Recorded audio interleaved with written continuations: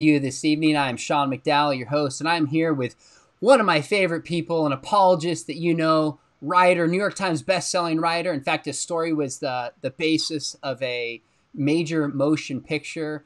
Lee Strobel, thank you for joining us. This is really a treat. Oh, I'm glad to be with you, Sean. I'm a big fan of yours and Viola's and your dad, and so grateful for all that you do. Well, we really appreciate you saying that. We have people streaming in already from all over the world. And Awesome. let's jump in. And I thought it would be helpful if we spent some time going into your story. And then once we Sure. go into your story, we'll jump into some of the evidence for the resurrection, why Yeah. this matters, and what hope it gives us for this week. So we're going to cover as much of that as we can. And we're going to take Sure. some questions from people. I already see them posting some live comments, which will be fun. But first, I just want to say, if this is the first time you're to this channel, make sure you hit subscribe because we have some other awesome interviews and videos that are coming up. We want to keep you abreast of everything going on in the world of apologetics. So, Lee, let's start with your story. Many will know it from Yeah. the movie, from the book, but if you could give us kind of the Reader's Digest version of your story with an emphasis on some of the facts of the resurrection that were most compelling to you. Sure. And by the way, the movie you mentioned is still free on Netflix. So if people haven't seen it, if they have Netflix, it's something they can watch for free. Everybody's isolated these days and probably Yes. looking for something to watch. Well, I was an atheist for much of my life. My background's in journalism and law. I was a legal editor of the Chicago Tribune. So I tend to be someone who responds to evidence, facts, logic, reason. My wife was agnostic. She was sort of spiritually confused, as I was, but not as hostile as I was. Hmm. And through the influence of a woman who was a neighbor, who's a Christian and a nurse, who Leslie got to know, she ended up going to church with her and several times, asked a lot of questions. And then she came home one day with the worst news I could ever get as an atheist. She said, "I've decided to become a follower of Jesus." Wow. And honestly, the first word that went through my mind was divorce. In fact, she had just planted a flower bed outside, and I had to go mow the lawn afterwards. And I went and I mowed down the whole flower Are bed. you serious? I've never heard you say that. Yeah, I don't like to talk about it. It's just an illustration of my passive aggressive tendencies. But so, but I over the months, two things happened. I saw a lot of positive changes in her character and values, and it was winsome and attractive and kind of pulled me toward faith. But at the same time, I wanted the old Leslie back. I wanted her old life back. So I thought, if I could disprove Christianity, I could rescue her from this cult that she got involved in. And so I recognized immediately that the linchpin to Christianity is a resurrection. And I thought I should focus a lot of my attention on that. So I decided to take my legal training, my journalism training, and investigate whether or not there's credible evidence that Jesus rose from the dead or not. And so I ended up spending a year and 9 months doing that. And really was surprised by the depth and the breadth of the evidence that I encountered. And now it's become a lifelong study. There's so much in recent years that's come out that's been helpful. But I know that Gary Habermas, who I interviewed for my book, The Case for Christ, of course, he's a famous resurrection scholar. He used to use three words that begin with the letter E to summarize the evidence for the resurrection. I like to use four words, Okay. just to show him up, Oh, of course, of course. It's very petty of me, but That's awesome. so I'll do it real quickly, and we can talk about any of this in more depth if you'd like, or if people have questions. The first E is for execution, that Jesus was dead. There's no real dispute about that among scholars in the field. Even the Journal of the American Medical Association, which is a secular, scientific, peer-reviewed medical journal, carried an investigation into the death of Jesus. And their conclusion was, quote, "Clearly, the weight of the historical and medical evidence indicates that Jesus was dead even before the wound to his side was inflicted." And one of the reasons this isn't controversial is some of the facts, a lot of the facts that we know from the ancient world, we know based on one or maybe two sources. Sure. And yet the death of Jesus, we not only have multiple early first century accounts in the documents of the New Testament, we've got 5 ancient sources outside the Bible confirming and corroborating his death. And so you can go to an atheist New Testament scholar like Gerd Lunemann, and he'll tell you that the death of Jesus on the cross is historically indisputable. So the first E is for execution. Jesus was dead. Second E is for early accounts. Okay. I used to think that the resurrection was a legend that developed over a period of 100, 200 years after his life. But as Dr. Habermas has established, we have a account of the resurrection of Jesus that has named eyewitnesses and groups of eyewitnesses that has been dated back by scholars to within months of his death. It's a news flash from ancient history. I like to think of my journalism page. Yeah, sure. That's like a news flash of ancient history. We can talk more about how we know that later if you want. Yeah. The third E is for the empty tomb, the word empty. And there's a lot of things we could talk about there, but I think the most persuasive evidence for the empty tomb is even the opponents of Jesus admitted it was empty. And we know that from sources inside and outside the New Testament, that when the disciples began proclaiming that Jesus had risen, what the opponents said was, the disciples stole the body. Now, think about that. That's a cover story. They're implicitly admitting the tomb's empty. They're just trying to explain how it got empty. So it's like if a student comes up to you, you're a teacher, and a student says, the dog ate my homework. He's admitting, look, I don't have my homework, but I can explain what happened to it. The dog ate it. It's the same thing. So everybody, the enemies of Jesus, the supporters, are saying the same thing. The tomb was empty. And by the way, nobody believed the idea that the disciples stole the body. They didn't have the motive, they didn't have the means, and they didn't have the opportunity. And then the fourth E stands for eyewitnesses. Gotcha. And not only do we have the accounts, well, let me put it this way. I said earlier, we're lucky in ancient history if we have one or two sources that confirm a fact. But for the conviction of the disciples that they encountered the resurrected Jesus, we have no fewer than 9 ancient sources inside and outside the New Testament confirming and corroborating the conviction of the disciples that they encountered the risen Christ. That is an avalanche of historical data.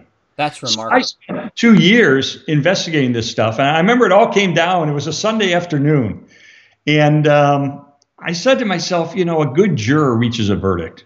The evidence is in after 2 years. I didn't think I was going to find out anything new at that point. So I sat down, I kind of reviewed everything, and then I sat back and I said, well, wait a minute.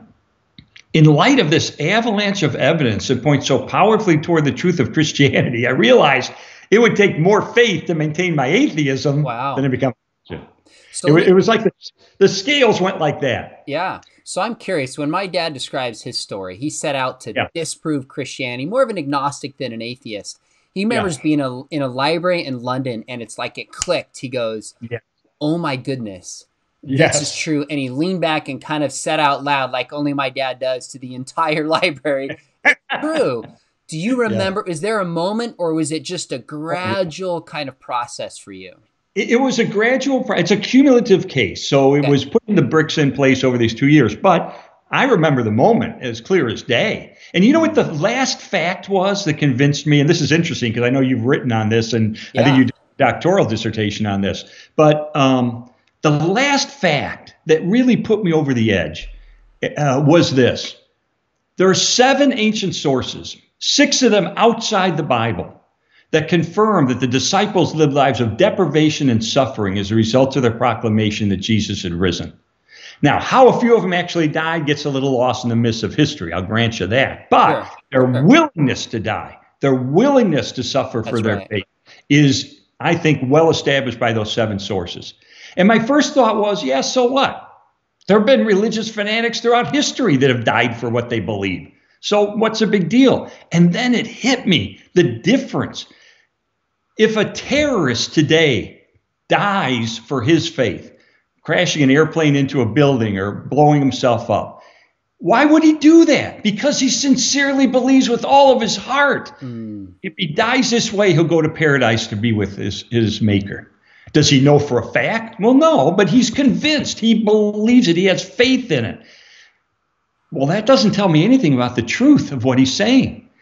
The contrast is, of all human beings who've ever lived, the disciples were in a unique position. They were there. They talked to him. They ate with them. They touched the resurrected Jesus. They, of all people, knew if this is true or whether it's a lie. And knowing it was true, they were willing to die for it. That was the last, and then the scales, your dad said a lot interesting. to me. It was like the scales went like scales of justice, kind of just went like that. And I realized, oh my goodness, this is true. And it changes everything. Of all the times we've talked, Lee, and I've heard you speak and seen the movie, I've never heard you cite that piece of evidence that kept pushing it over. And I appreciate that you nuance it, because there's a temptation among Christians to overstate how they all died. But really, that just shows their willingness. They're not liars. They're not making this up. If you and I die for our faith, at best, people would say, hey, Lee and Sean, they're apologists. They really believed it. But our testimony doesn't mean anything evidentially. But they were there. They saw, they touched, they heard. By the way, we have people coming in from all over the world. Alberta, Canada, people are chiming in. From fellows watching from India, even all the way in Texas, Lee, where you are, that far, people are streaming in. So there's some great. John, did you hear that the other day someone saw God here in Texas? and they asked him, "What are you doing?" And he said, "I'm working from home." Oh gosh, only in Texas. Well, I can appreciate that because I was born in Texas. I've got it in my blood. Well, I want to come back to some of the evidence, and we're going to take some questions that we have here coming up in a minute. But first, I'm wondering. I heard some things earlier this week where people said this could be the hardest week for America and some other countries with the virus that's spreading. Right. And it hit me. I thought, you know what? This is also Easter week, which was the hardest week for the disciples of Jesus. And yet there's a message of the resurrection that comes out of this. So what message of hope would you give to people in kind of the craziness that we just find ourselves in right now and the stress financially, emotionally, spiritually? How does the resurrection speak to that? Well, it's a great question. One of the things we all need in the midst of this pandemic, and my own brother died last month from the flu. We don't know if it was COVID-19 because he died right at the beginning of the pandemic. There was no testing at that point, but he had just come out of surgery. He was weak. He caught the flu and he died. And we've had 3 people in our neighborhood die. 3? Wow. 19, at a nursing home nearby. So, we're all looking for hope. We're all looking for hope. But there's different kinds of hope. There's blind optimism. There's wishful thinking. There's, I'm going to cross my fingers and just hope that is true kind of hope. But that's not biblical hope. Biblical hope, as I see it, is the confident expectation that God is willing and able to fulfill the promises he's made to us. And I think it's interesting. I got my Bible here, and I just want to read a verse or two from 1 Peter, the first chapter. Great. It says, "Praise be to the God and Father of our Lord Jesus Christ. In his great mercy, he has given us new birth into a living hope through the resurrection of Jesus Christ from the dead and into an inheritance that can never perish, spoil, or fade. This inheritance is kept in heaven for you."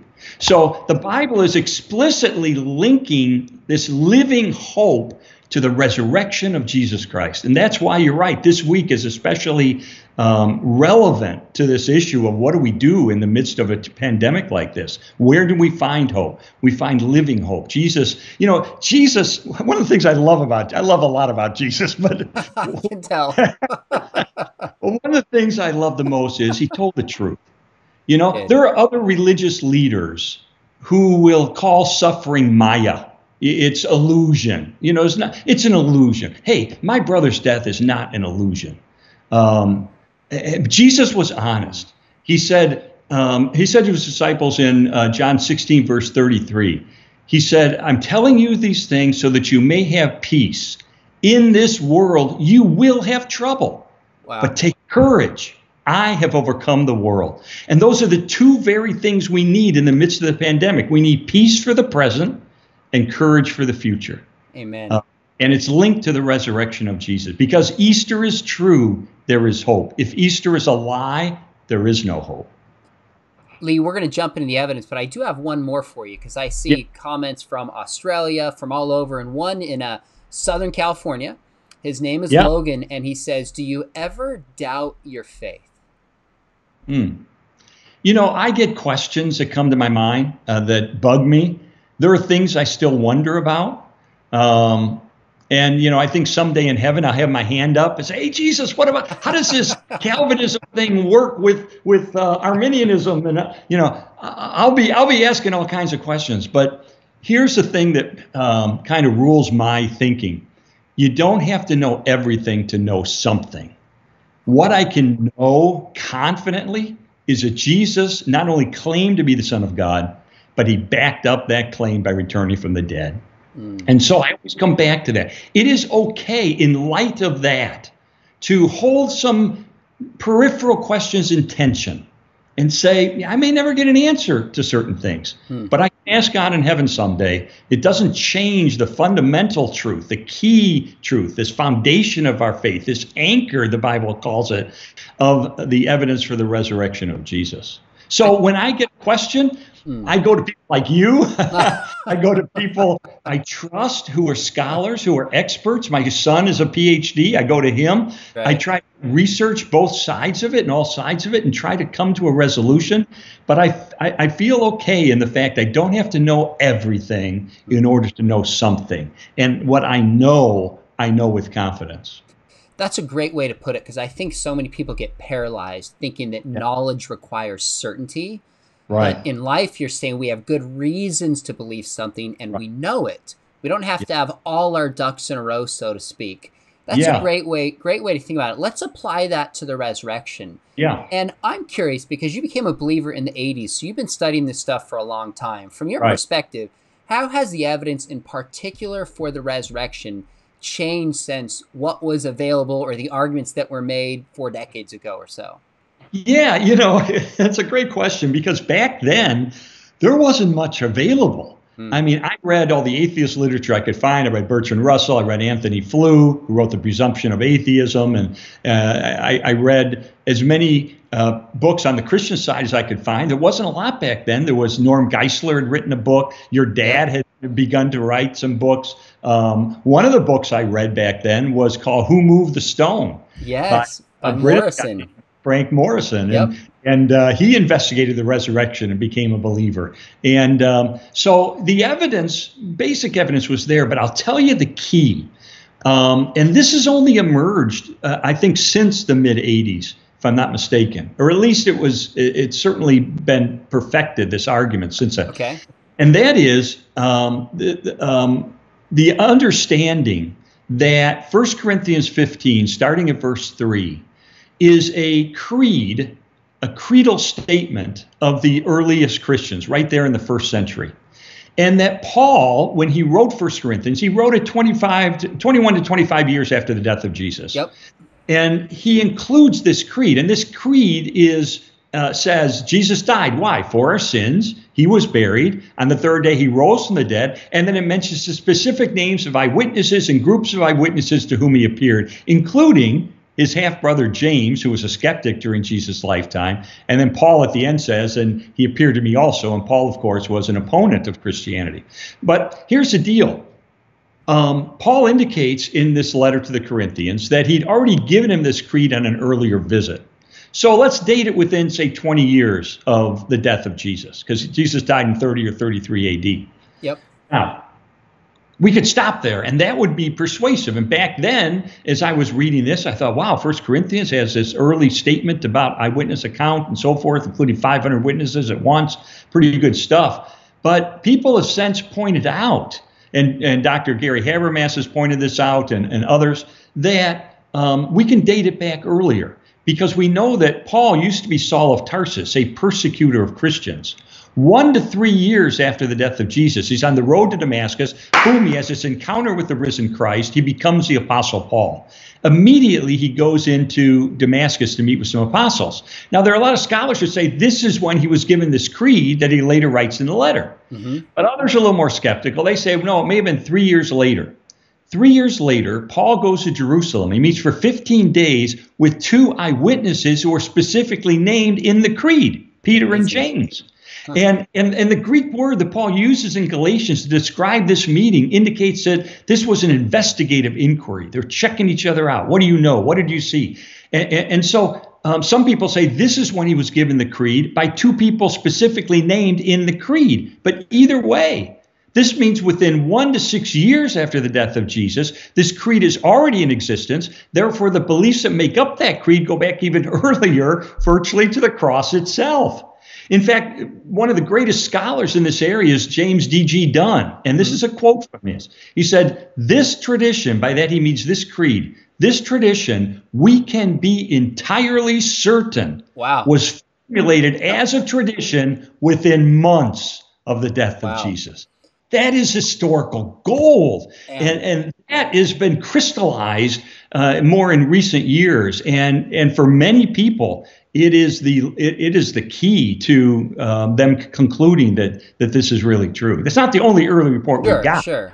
There's a Matthew, Mark, Luke, John, Book of Acts, and so forth. But that is a fabulous piece of it. In fact, one last thing about it, I get excited when I talk about it. But one of the few Jewish New Testament scholars, Pinchas Lapid, said the historical credentials of that creed are so impressive that it can be taken as a statement of eyewitnesses. That's pretty good. That's stunning. Lee, I think that's pretty remarkable, because when you look and put that in context of other figures like Alexander the Great or Buddha, we're talking biographies 300-400 years removed. When you look at Alexander the Great, the first two biographies by Arian and Plutarch, written 400 years after his life, and they're generally accepted. So we have 4 biographies within the century Jesus lived. But 1 Corinthians 15 was written within 25 years, and that small creedal statement is probably within that 1 to 6 year window, so to speak. Historically speaking, that's stunning.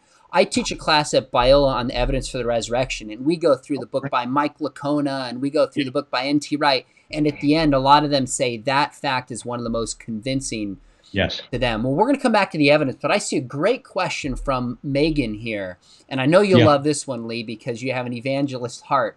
How would you suggest pursuing resurrection conversations this Easter at a distance, separated from family and friends?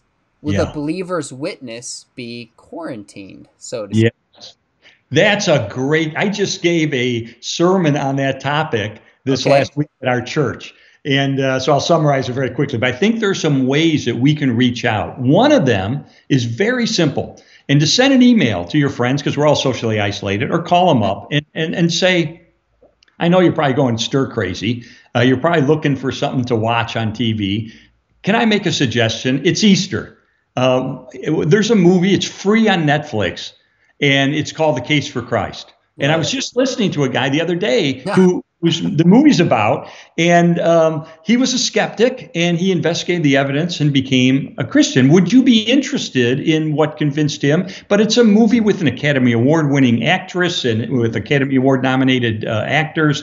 I think you'll enjoy it, because this movie has the gospel in it. I met a pastor in Des Moines, and he said, my personal ministry is when I meet someone who's not a Christian, I invite him over to my house to watch the movie The Case for Christ with me.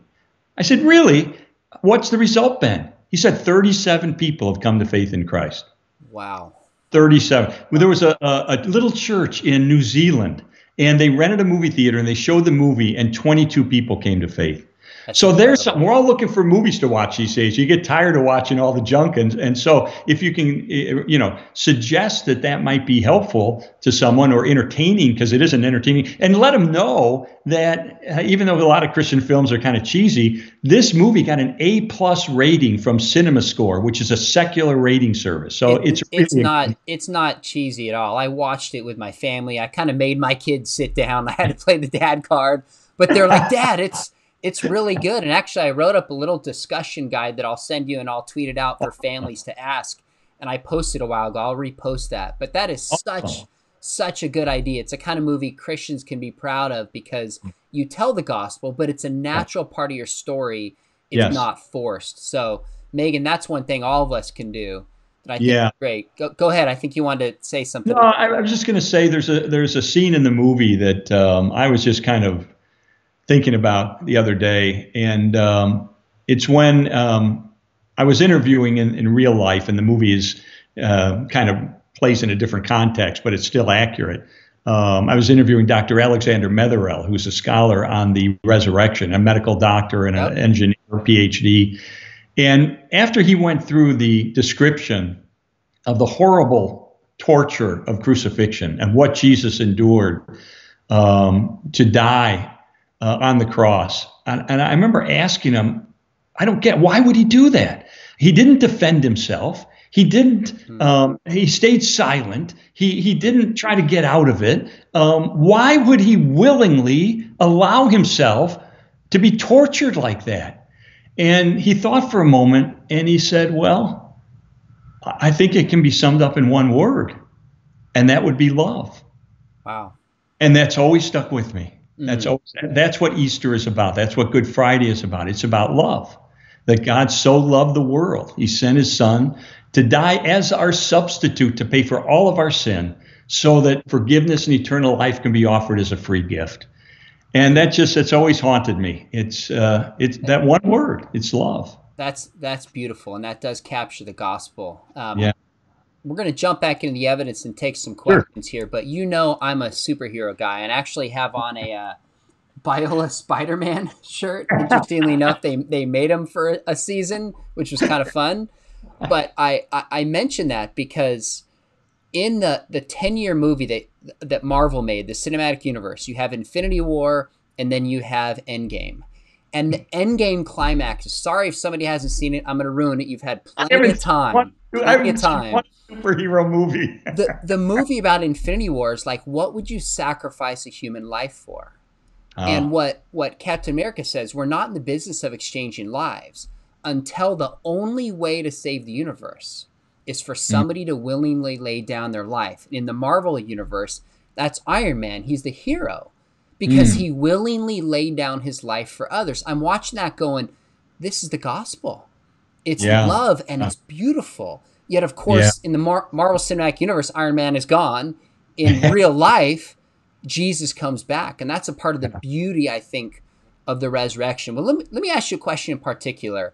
I think I've told you this, Lee. I had a real period of doubt in my life. I was about 19 years old. This was in the mid-90s. And it was the first time people could kind of Google and find, or actually you couldn't Google yet, but you could search and find these blogs. And there were all these blogs responding to my dad's book, Evidence That Demands Verdict. And I'd never heard this before, and it really unsettled me. And I remember thinking, my dad means well, but what if he's wrong about this? And one of the arguments that was made, you deal with in your book, the case for the real Jesus. Namely, this was one of the biggest arguments that unsettled me for a season, was this idea that there's these other dying and rising gods of the ancient world that Christianity is just patterned after. So let me play the skeptic here, and you play the other side. What about all these other people that have died and risen from the grave? Doesn't that discount the Christian story? Yeah, and that is the kind of argument, respectfully to those who make it, that historians laugh at. And the reason is you could go to T.N.D. Mettinger, who is a senior Swedish scholar who's written a book, a scholarly treatise on this topic. And his conclusion is there are no cases of dying and rising gods that predated Christianity. And then he says, but having said that, I'm going to stretch and say maybe these five we'll look at. And he looks at those five and says none of them have any parallels to the story of Jesus. You know, the one that's commonly mentioned is Mithras.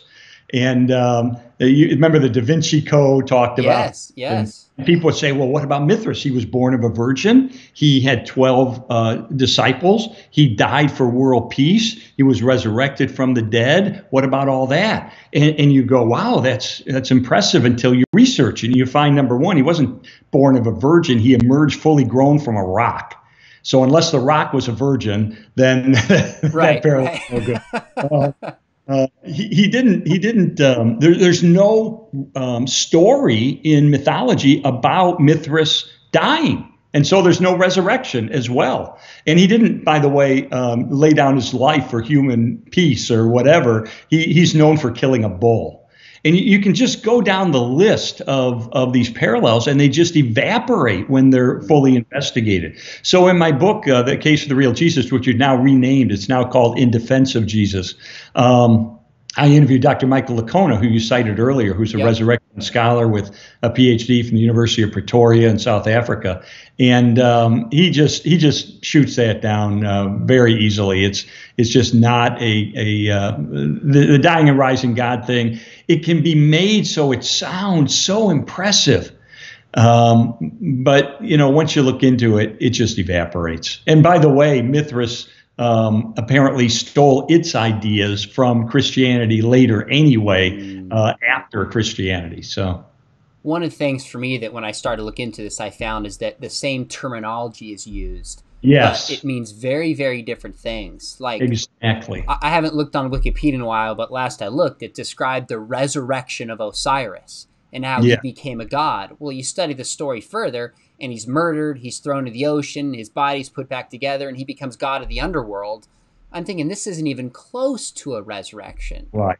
Exactly. So, the story of Mithras, they'll use words, Christian words like baptism.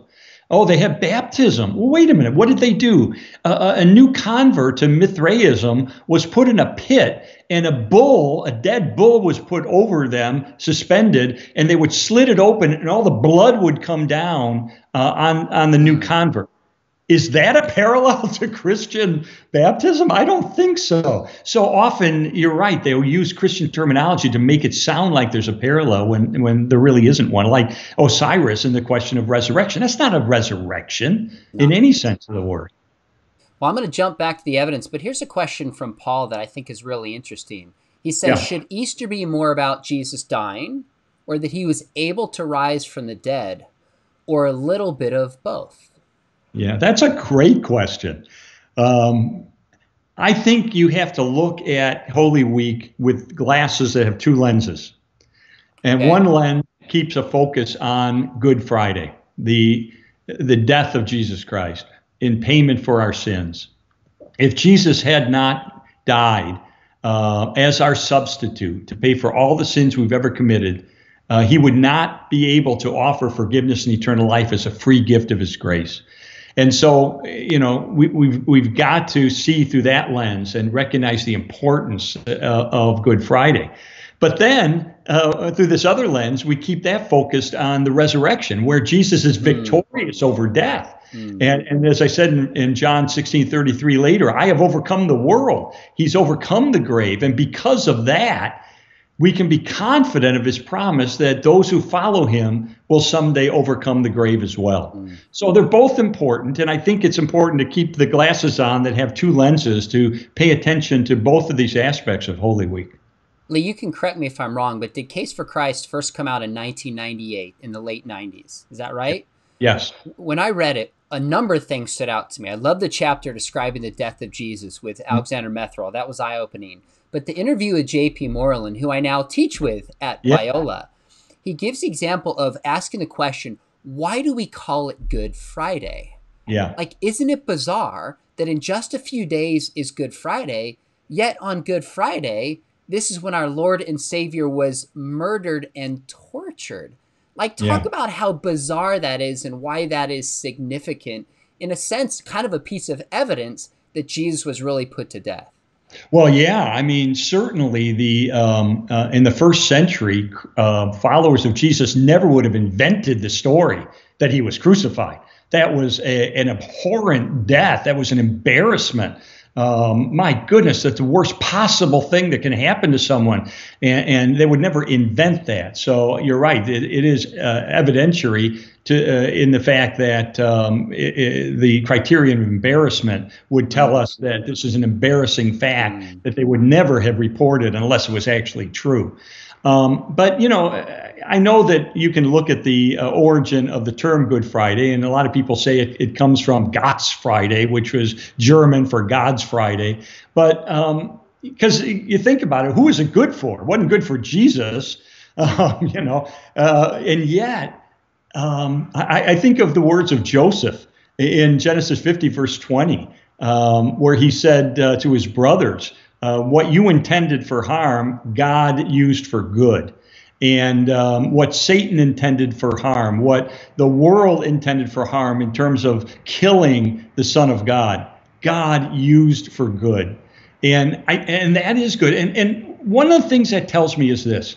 In the midst of this pandemic, as so many of us are suffering, I think of the death of my own brother in this. And so many people have lost their jobs. So many people are going to lose their businesses. It's really a tragedy in many ways. And I think a lot of people are saying to themselves, okay, yeah. Romans 8:28 says, if we're followers of Christ, God can cause all things to work together for good. There's no way he can take what has happened to me and turn it for good. And what I say to that is, wait a minute.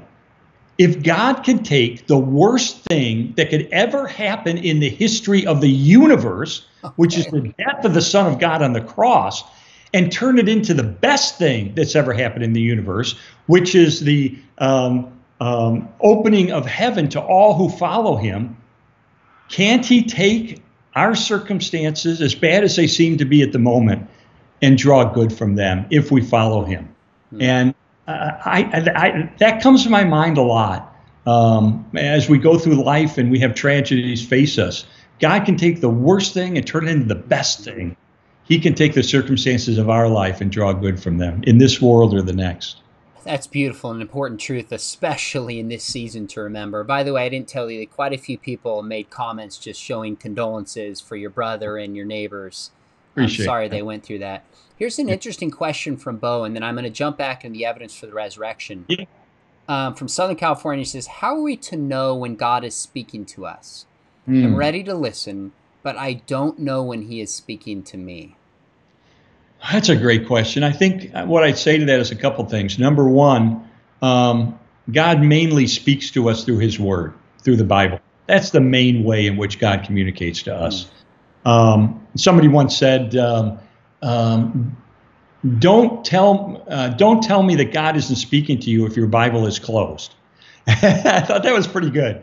That if that is the main source of how God speaks to us. Now there are times when we get the Holy Spirit brings an impression into our spirit, and we sense God pointing us in a direction. I've had many times in my life where I prayed and asked God for guidance and wisdom, and how I felt that. I felt his affirmation of going a certain path and his displeasure in other paths. And so I think there is that supernatural sense in which we sense God guiding us and leading us. I almost think, though, that it's more trustworthy when those urgings or leadings that we think we're getting seem to be counter to what we would expect or that we would want. Okay. I remember after I became a Christian, I was at the Chicago Tribune. I was at the height of my career at the Chicago Tribune. I'd written my first book. I was doing television shows, loved what I was doing. I was on the front lines of history at at the greatest newspaper between the coasts. And I began to sense that God was leading me out of that to take a 60% pay cut. Wow. And to join the staff of a church. Okay. Now, that was not not something I wanted to do in a lot of ways. It's like, seriously, really? I'm going to live on that? And a lot of Christians I went to and said, what do you think? They said, how are you going to put your kids through school? I mean, let's be practical here. But you know what? It was an atheist that encouraged me. It was my father. My father-in-law was an atheist. And he said, Lee, if you really believe that that's what you should do, then you should do it. Wow. And I thought it interesting that an atheist would say that. By the way, he came to faith on his deathbed. I remember you sharing that story. That's unbelievable. That's unbelievable. But anyway, I think if it runs contrary to your self-interest in a lot of ways, I give it a little more credence that we're not reading into what we think God wants us to do. By the way, Lee, there's a comment here that says, I'm a Christian. One of the biggest reasons I converted was because of your movie. So, again, oh, wow. Awesome. An encouragement for those watching to go watch Case for Christ and share it with others, especially during the season. It feels natural. Seize the day. Well, let me jump back. You've written a whole book on this. Excuse me, Sean, before you do that, one last thing about the how do I know God's speaking to me kind of a thing. Always there's counsel, the good counsel in a multitude of brothers and sisters in Christ. Always seek out godly men and women in your life who you can speak honestly to and say, this is what I'm feeling God is leading me to do. What's your input? Let's pray about it together. The Holy Spirit is consistent.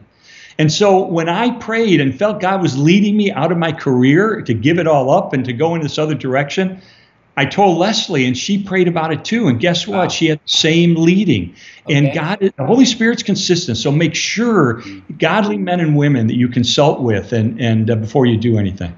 That's great advice. Thanks for throwing that in there. You wrote a book recently after the Case for Christ called The Case for Miracles. Yeah. Well, as we talk about the evidence for the resurrection, clearly it's a miracle. And there's a lot of people today that will dismiss the evidence before they even start, because there must be some scientific or natural explanation. In a sense, we call this methodological naturalism, but it's really a bias, whether people can name it or not, against the miraculous. So why do you believe that miracles happened in the past and frankly still happen today? What's the evidence for the miraculous? Yeah, I think there's a misunderstanding that a lot of people have. They think that miracles are impossible. Miracles never happen because they violate the laws of nature. And you can't violate the laws of nature. But I remember J.P. Moreland, your buddy, and he mentored my son, Kyle, as well, told me a story once. He said, and I'm going to change the story a little bit because I'm holding my cell phone right now. And he said, basically, if I drop this cell phone, and it hits, if I drop this cell phone, the law of gravity tells me it's going to hit the ground. But if I drop this cell phone and you reach in and grab it before it hits the ground, you haven't violated the laws of gravity. You've not overturned the law of gravity. You've merely intervened. And if there is good evidence, which I believe there is from cosmology, physics, biochemistry, and genetics, that there is a supernatural creator, then of course he can intervene in the creation that he brought into being and the laws that he himself created. Of course he can intervene. That's not a stretch. For him, this God who created the entire universe, walking on water, turning water into wine, or a virgin birth or a resurrection is like child's play. So I think part of it for me is, do we have credible evidence that there is a supernatural creator? And in my book, The Case for Miracles, I do several chapters on the evidence. Well, I have two in particular with a PhD from UCLA, who's a professor at a major secular university, University of Oklahoma, who describes the evidence from physics and cosmology that I think points powerfully and persuasively toward the conclusion that there is a creator. And if that is true, then miracles are child's play for him, and it becomes more easy for us to accept that.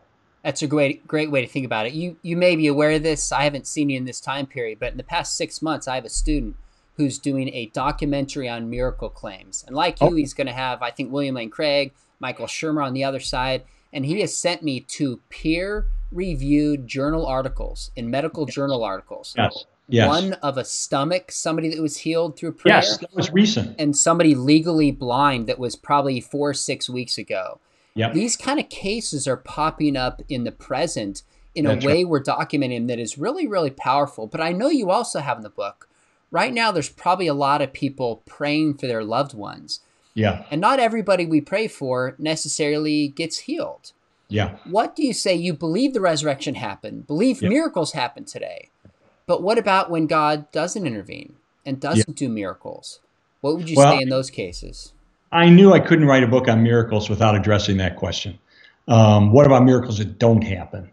And so I went to a man, a scholar, who was qualified to talk about this on 2 levels. First of all, he's a brilliant scholar, Dr. Douglas Groothuis of Denver Seminary. He's written a 714-page book on the evidence for the Christian faith. So he has it all up here. But at the time, his wife was dying of a rare condition. She was losing her mind. Her mind was deteriorating. It was a kind of a form of dementia. And indeed, she did die after my interview with him came out in my book. And so he had prayed, obviously, for her healing, and it didn't come.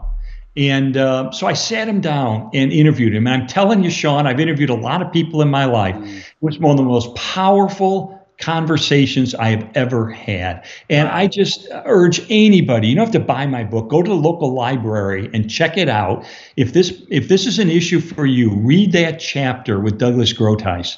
And because he talks from his heart as well as his head. And I'll give you the nub of it. God is sovereign. God sees things and understands things that we cannot. And, miracles were not automatic in the New Testament either. Paul didn't heal everybody. Trophimus was sick, and Paul goes off on a missionary journey. He doesn't heal Trophimus. In Matthew chapter 10, the disciples are given the authority to heal, and then 7 chapters later, they fail to heal an epileptic boy. So miracles are not automatic one way or the other.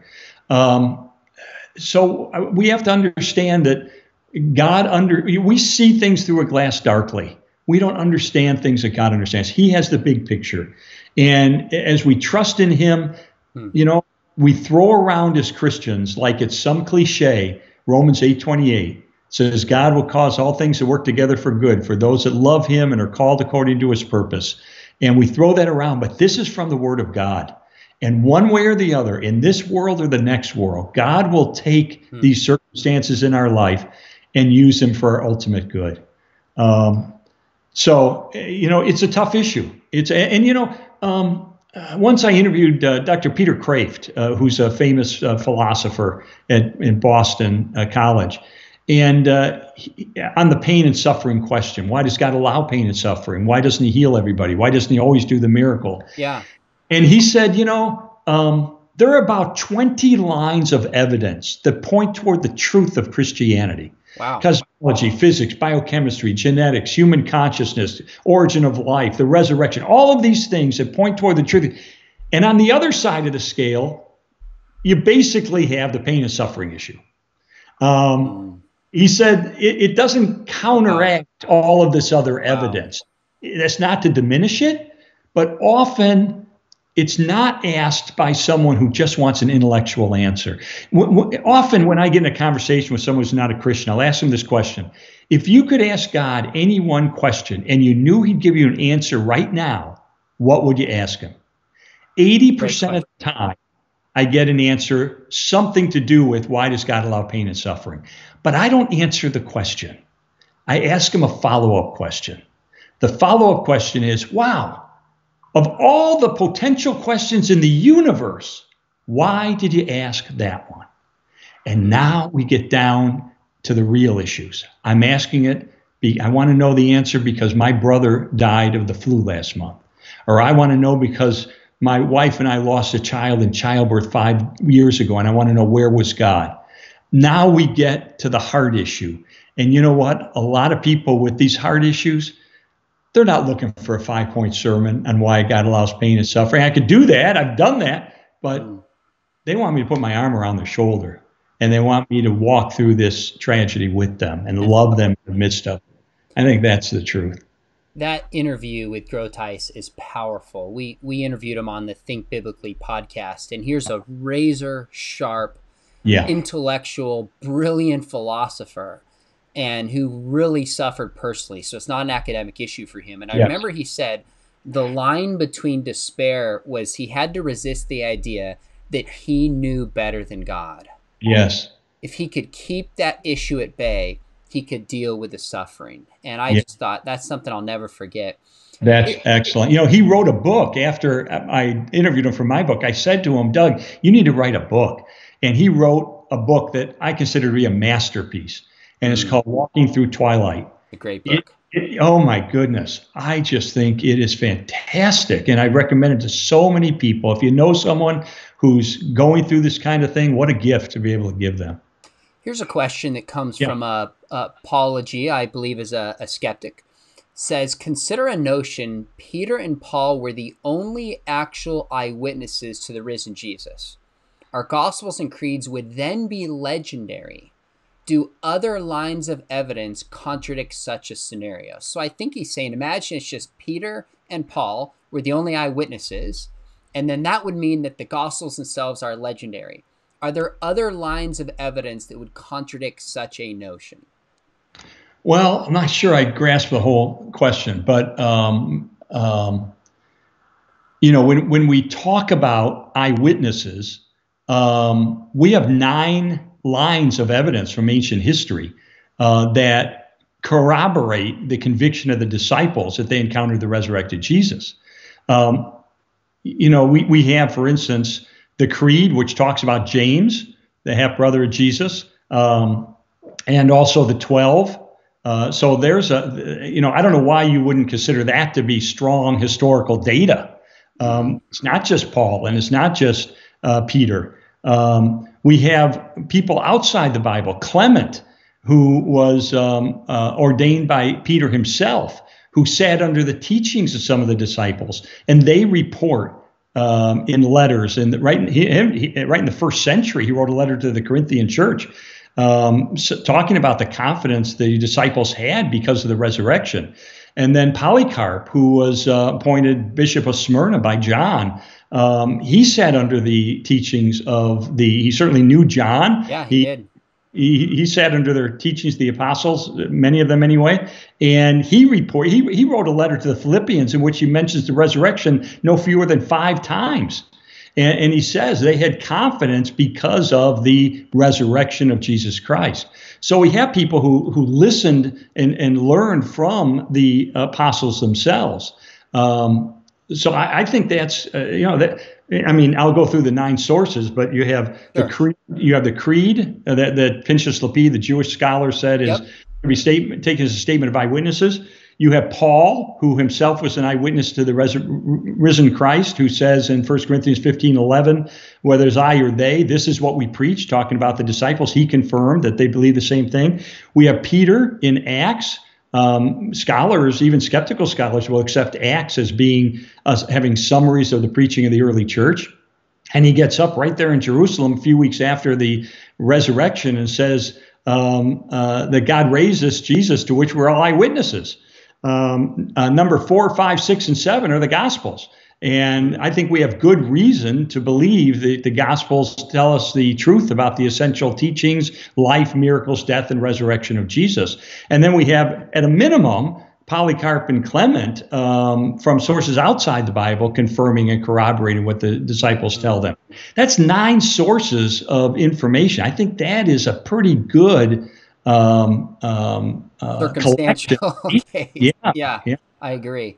I would say even if it was just Peter and Paul, I think we have reason to trust Paul's testimony internally, his willingness to suffer and die. I think Peter's, but we have additional evidence. So for me, I don't find any compelling reason to think that this story is legendary.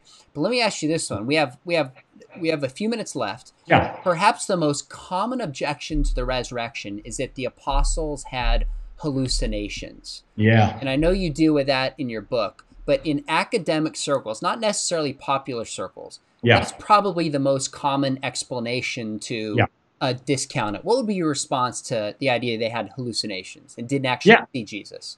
Yeah, it could be hallucinations or visions of some sort. I'm a journalist, so I check things out. So when I had that objection, I went to a scholar who has a PhD. He understands the human mind. He has a PhD in psychology. He was a professor of psychology for 20 years at a major Midwestern university. He'd written over 20 books on psychology. He was the president of a national association of psychologists and counselors. So this guy knew his stuff. And I laid out all the evidence. I said, now, Dr. Collins, wouldn't you admit to me that these disciples didn't encounter the risen Christ? They merely had hallucinations. And he looked at me and he said, there's no way. I said, what do you mean? He said, Lee, hallucinations are like dreams. They happen in individual minds. You can't wake your spouse up in the middle of the night and say, honey, I'm having a great dream about a vacation in Hawaii. Let's both go back to sleep. We'll have the same dream. We'll save all the airfare. We'll save all the hotel. We can't do that. Why? Because dreams happen in individual minds. He said, Lee, you told me that the earliest data that you have about the resurrection says that 500 people saw the risen Christ at the same time. I said, that's right. He said, Lee, 500 people having the same hallucination at the same time would be a bigger miracle than the resurrection itself. And then he said, by the way, if this were a hallucination, then the body would still be in the tomb, right? Oh, wait a minute. The tomb's empty. Yeah. So, but could it be something more subtle? Because there is a psychological phenomenon where people want to see something so bad that they convince themselves it's true. So, Peter, can't you see him, John? Look, I see him over there in the midst. There he is. And John, yeah, I think I see him. Could that happen? That's a known psychological phenomenon. The problem, there's lots of problems with that. Number one, the disciples say they talked with them, they ate with them, they touched them. So that was more than just a murky vision in the distance. But secondly, James, the half-brother of Jesus, was not primed to have a vision. This would run total contrary to everything that had been taught as Jewish believers, that there was one resurrection at the end of time.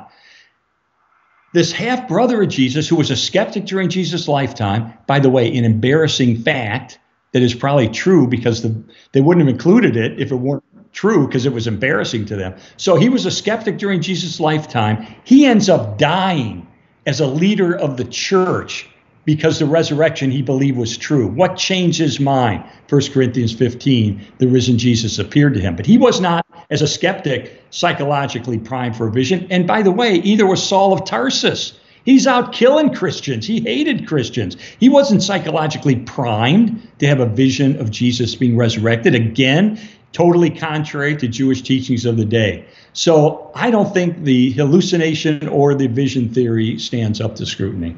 So I got one I'm curious about. If you were forced to take the position of a skeptic and discount the resurrection, which argument would you take? In other words, I know you don't buy any of the alternate naturalistic theories, but if you were forced to, which one would you throw your hat in, or how would you try to dismantle the resurrection?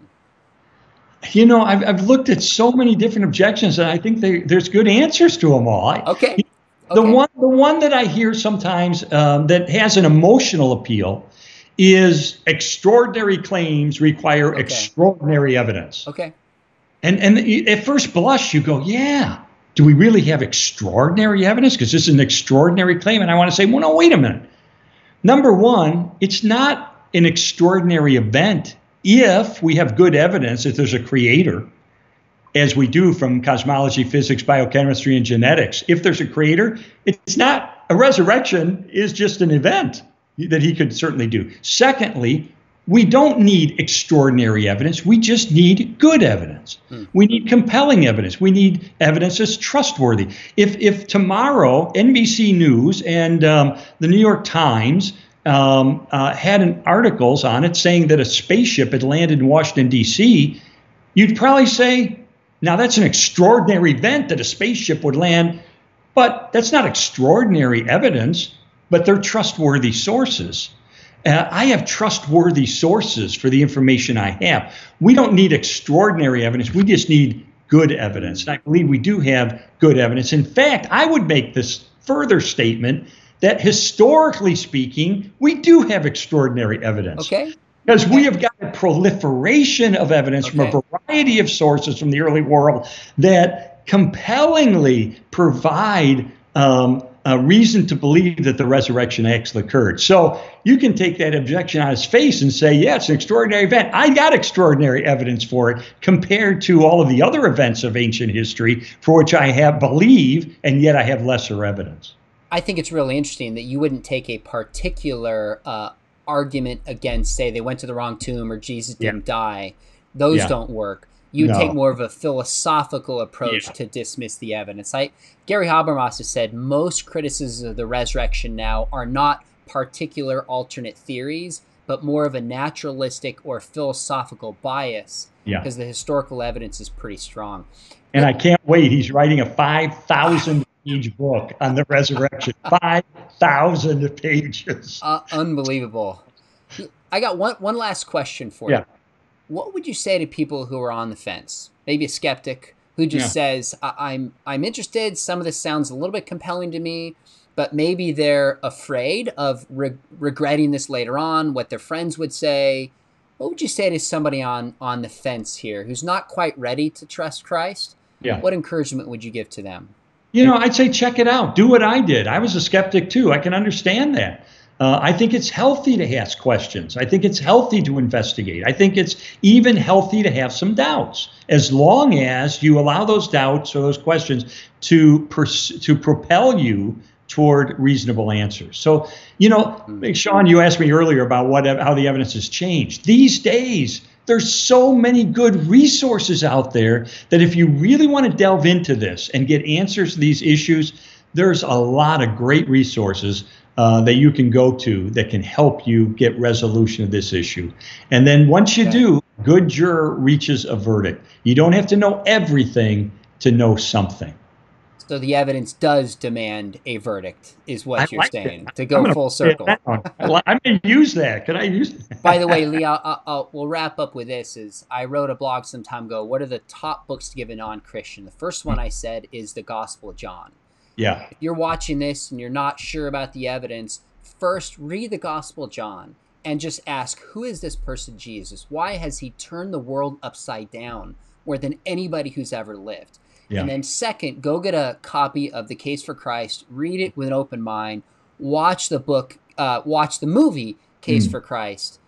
And if you have an open heart and mind, God can do something powerful there. I do have one more for you, and I apologize, but quickly, you have been very outspoken about our program at Biola, our apologetics program, and just sent students our way. Yeah. Why are you so enthusiastic about the program that we offer at Biola? My own son went to Biola, got 2 master's degrees, and then went on to get his PhD in theology and is now a professor at the Talbot School of Theology at Biola University. My son-in-law got his degree in apologetics, his master's degree at Biola. So it's in many ways in the family. It's just a top-notch program when you have people like you and J.P. Moreland and so many scholars that are credible, that are godly, that love students, that love the process of helping people learn and grow, who don't ignore the growth of the heart by focusing exclusively on the growth of the mind. That's right. It's just a stellar place to go. And I'm constantly pointing people in that direction, even though we have our own program now at Colorado Christian University at the Strobel Center for Evangelism and Applied Apologetics. We're all in this together. And I'll continue always to tout the Biola University as being a premier place to learn not just what we believe, but why we believe it. Lee, thanks for saying that and your encouragement. You're truly a team player that wants other people to win. So I want to thank you for coming on and for your time. There's a whole bunch of really kind comments towards your ministry that I won't take the time to read you, but some really, really thoughtful things that people are just grateful for your faithfulness and your good work.